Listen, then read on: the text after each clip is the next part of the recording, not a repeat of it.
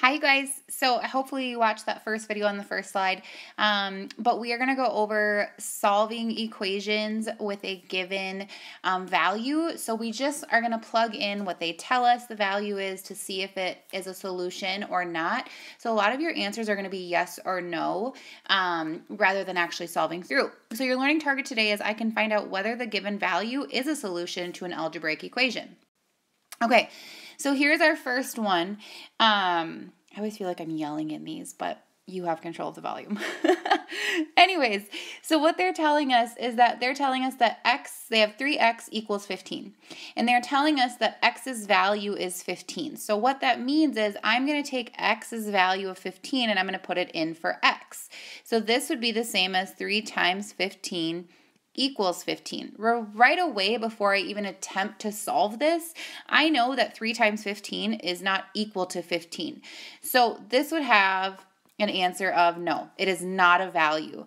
If I were to go through and finish solving just to make sure, I would do 3 times 15 and get 45, and 45 and 15 do not equal each other. So again, I would show that this is not equal to each other, and x equal 15 is not a value or a solution to this equation. Next question is x plus 4 equals 12 when x equals 16. So I would put 16 in for x, so it would be 16 plus 4 is equal to 12. Okay, so right away I'm going to solve. Well, 16 plus 4 equals 20, and 20 is not equal to 12. So this is not a solution. So my answer would be no, or no, not a solution, or this equal symbol. So if you see an equal symbol, if you see a line through that equal symbol, that is saying not equal. Okay, so any of those answers would be correct. Not a solution, no, or the no equal, or the line through the equal symbol. Next question is g plus 12 equals 32. If I were to plug in 22 for g, 22 plus 12 equals 32. Yes or no? Well, I would take 22 plus 12 and get 34, and 34 equal to 32. Yes or no? Big fat no. Not a solution. Okay.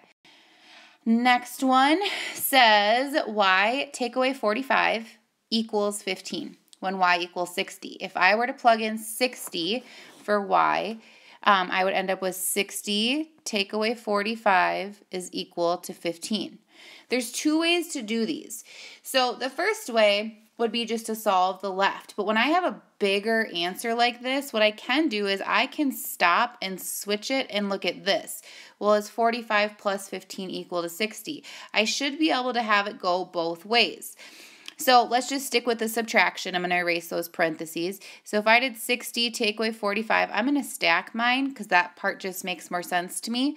I'm going to cross off the 6, make it a 5, borrow that 1 over. So now I have 10 take away 5 is 5, and 5 take away 4 is 1. So what I found out is 15 is my solution, and 15 does equal 15. So my answer is yes.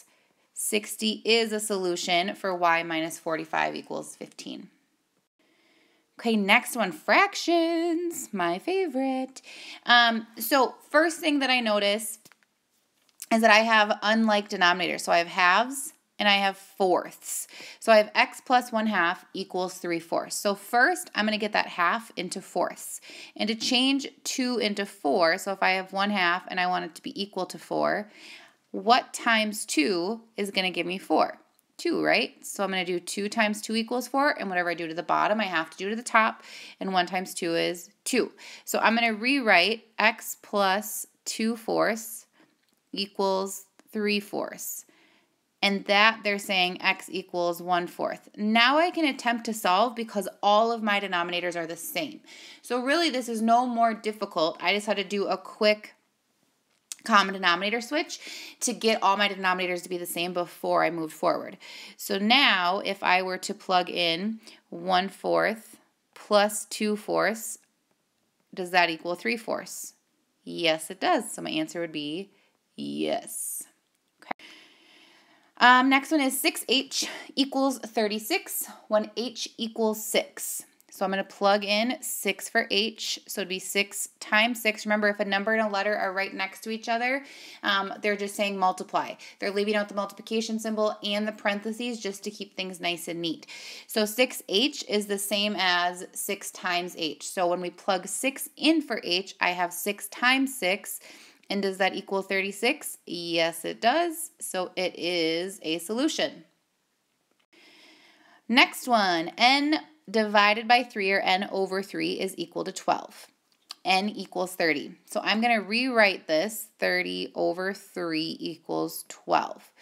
Well, when I look at this, 30 divided by 3, I know the answer to that, is 10. So 10 equals 12? No, not a solution. Does not work. And last one. Yes, last one. So they're saying 120 is equal to 6 times 2 if I'd plug W in for 2. So it's 120 equals 6W, where W equals 2. So I'd have 120 equals 6 times 2. Well, we know, you guys, that 6 times 2 is 12, not 120. So this is a no solution, does not equal. Whichever answer makes most sense to you. For homework tonight, it's in the comments below this video or it's back in Google Classroom. Make sure that you reach out via Google Chat or let me know in an email that you need some help. But otherwise, plug them in, see if it's a solution, answer yes or no. I'll talk to you guys soon. I miss you all so much.